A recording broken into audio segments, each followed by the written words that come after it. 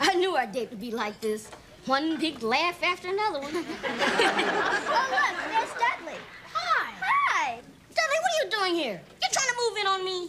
What? I went to the movies with my folks. See, they're over there. Okay, if I sit with you, thanks.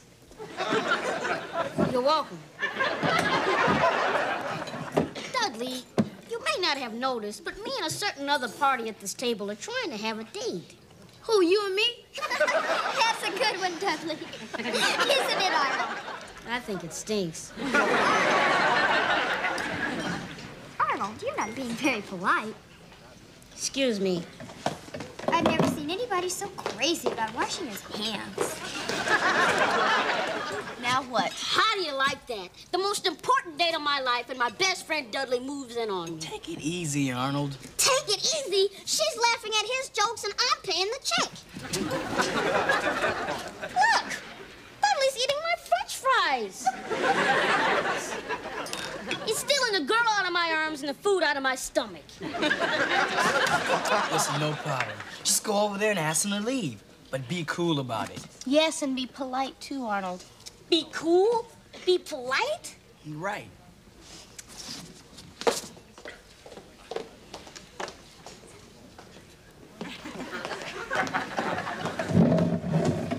Hey, Dudley, get lost. Arnold,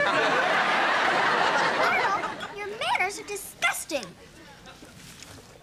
Arnold, I thought we were friends. We are, but not at night. Arnold, you're turning into a real flake.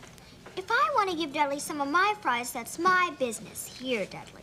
Thanks. That's 3 cents, Dudley. Have another, Dudley. Sure. That's 6 cents, Dudley. Try and collect it. Maybe you'd like some of my sundae too, Dudley. Sure. Let me help you, Dudley.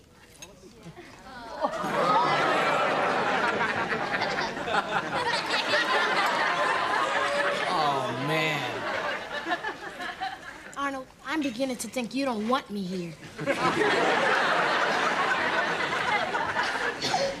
how did you get that idea? From an ex-friend.